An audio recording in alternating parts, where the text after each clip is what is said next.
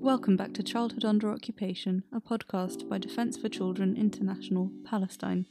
In this episode, we'll explore what education is like under occupation from the perspective of students and teachers. We'll also be joined by two of my colleagues in the West Bank who work specifically on education-related child rights violations. One of them, Ameer Awais. أنا اسمي سامر عجاج. Samir has been working for DCI-Palestine for 14 years and is the coordinator of the Nablus office and the Community Mobilisation Unit. اسمي وارد الديك. We're also joined by Ward Al-Deek, who's been with DCI-Palestine for almost a year, coordinating a special project that documents rights violations related to education. He's also a lawyer. My name is Manar Al-Amleh. I work as an international and local advocacy officer at DCIP. Manar is my counterpart in Palestine. I will be translating from Arabic to English and the other way around for this episode. No 2 days working at DCI-Palestine are the same. So, for example, today Sami was following up with the colleagues on the updates of what was happening in the last period, as well as planning and coordinating for the next couple of weeks for the initiatives and workshops and the videos they're planning to do. The workshops mentioned by Manar are part of a long-standing programme of community mobilisation and education delivered by DCI-Palestine, in which we train children and their communities to understand their rights and document rights violations as they see them. The Community Mobilization Unit is a part of the protection program, which is one of the main programs at the DCIP. And their main goal is to enhance the participation of children in the decision making in the Palestinian community.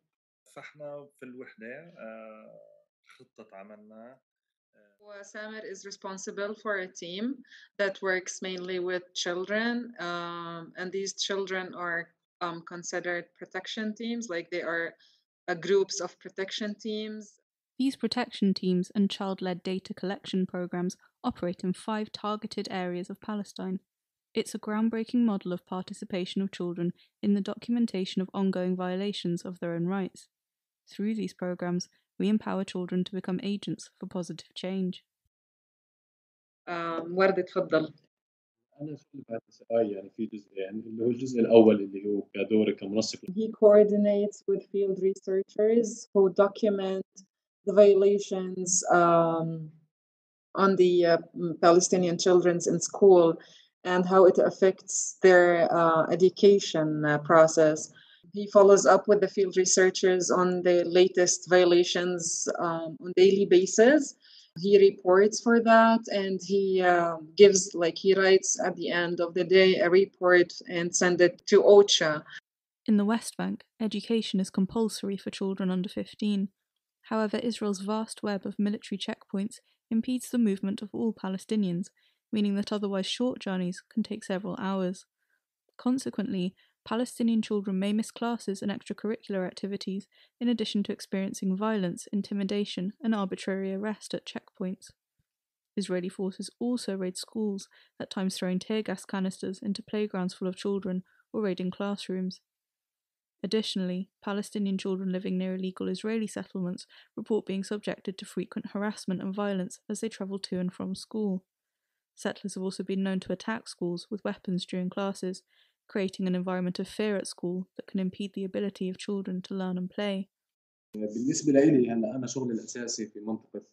of the cases where there are violations on school and education happens and occur in Area C and in East Jerusalem as well as in Hebron. 77% of the cases happen in Area C, especially when schools are nearby or there is an Israeli military camp by the school. The legal systems covering the 3 areas of the West Bank vary. In Area A, home to most West Bank cities, the Palestinian Authority has jurisdiction. Legal control over Area B is shared jointly by the PA and Israeli military. Area C, comprising 60% of the West Bank, falls under Israeli control. Israeli soldiers might stop children while they are going to schools. They search them. Most of the time, make these children arrive late to schools. He also added that the infrastructure of these areas are very poor, which makes the children always go on foot to schools. No cars, like the infrastructure is not well prepared for cars. And this results to these children being violated by Israeli soldiers, that they are there and they see them on daily basis. بصراحة أنا يعني بدي أدخل هون في مثال سريع. So the incident Samer can recall is he once was at Al-Sawiya Lubban school, and during that time clashes occurred between the students and the Israeli military. When the Israeli forces were wandering around this school, Al-Sawiya Lubban school, and some of the students threw stones on them. And as a result, the Israeli forces surrounded the school and started arresting some of these children, which at the end of the day stopped that day. هلا بخصوص الانتهاكات اللي بتصير على المدارس انه ما في When it comes to violations against schools and education, where say it's not only one type, there are different types of these violations. For instance, in the area of Aqraba, once there was someone who shot at Israeli forces, and as a result of this, the Israeli forces came to the area. They closed it as a militant area, and in that area there are 9 schools that were closed for 3 days, and students were not able to study or go to these schools for 3 days. Also, Ward spoke about the violations in Area C. For instance, there are 52 schools who are threatened to be demolished by Israeli forces, because in Area C, in order for people to build a house or a school or any property, they need a permit from the Israeli authorities. And usually this either takes forever or doesn't happen at all. And people, as a result of this, they just build these properties. According to the Israeli authorities, these 52 schools are not built legally, so they are threatened to be demolished. And there are 5,200 students who go to these schools. فيما يتعلق في الانتهاكات بصراحة Samer thinks that the violations, meanwhile, in these days are much, much more than when he used to be a student that was back in the 80s and 90s. And he thinks these violations make the obstacles and access to education much more difficult than when he was a student. يعني على سبيل المثال يعني برحيات Samer thinks the repetitive violations, either like any type of the violations on education and schools, leaves its psychological effect on children, which sometimes make these children want to stop going to schools. And this happens. For him, this is the most important thing and the most important consequence, that the psychological effect can make children stop going to schools. As he said, we believe education is one of the most important things, and it's a right for people to have. Children have the right to have a safe way to school. So he believes this is the most important thing, that they have a safe road to and back from schools. هاي لانها تحت الإدارة الإسرائيلية. So what says that the educational process in Palestine is exposed to many forms of violations, and these might result of forbidding some of these children to continue their education, or partially prevent them from accessing to education or their schools. And he believes that the international community should take its role in pressuring on Israel to stop these kind of violations. and guarantee the Palestinian children to have the right of education. Few people surely feel this as keenly as Palestinian school pupils and their teachers. We visited head teacher Yasser, known to his pupils as Mr. Yasser, and one of his students, Ameer Awais, at their school, Sawiya Lubban Secondary School in the northern occupied West Bank Governorate of Nablus. The internet isn't the best, so please excuse the patchy audio. صباح الخير، أنا ياسر غازي مدير مدرسة الساوي لبان الثانوية المختلطة. اسمي أمير أكرم جميل عويس. So Amir is from a village called Lubban.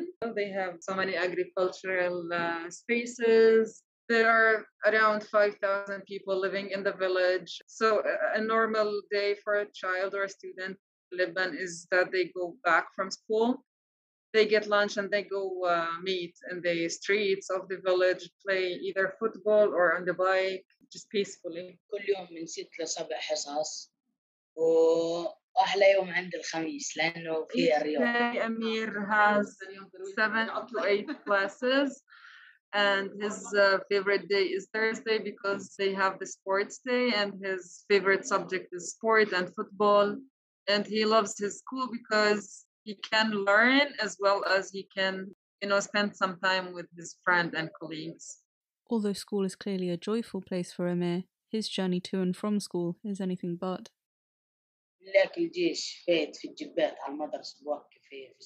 Amir says that usually the evaluations happen when they come to school or go back home from schools, because Israeli soldiers as well as settlers might attack them or even provoke them with gestures.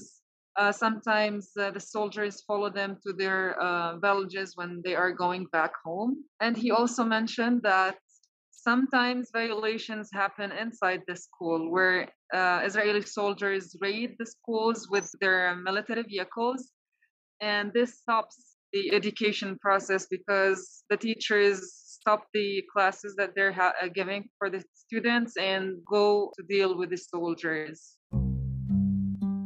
Recently, Ameer and his friend were walking to school when they spotted an Israeli soldier and giggled at something he was doing. The soldier, accompanied by several others, followed Ameer to school. Once in the playground, Ameer managed to hide amongst the other children, but the soldiers decided to raid the school in search of him. For his own safety and the safety of the school, Mr. Yasser had to send Ameer home for the day. He was worried. He was really worried that something might happen to the school, and he was to be blamed because all of the raid happened because he left. Despite his age, Ameer is aware of the long-term impact the occupation will have on him and his classmates.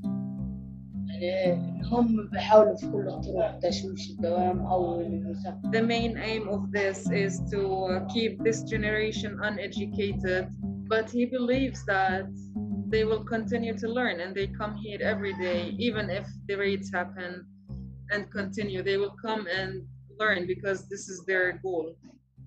مدرسة قديمة مثل هيك مدرسة أسست زي ما أنتم شايفين سنة 1944. So Mr. Yasser says that this school was established in 1944, which means it was here even before the state of Israel was established. It is a big school, an old school. Many generations graduated from here.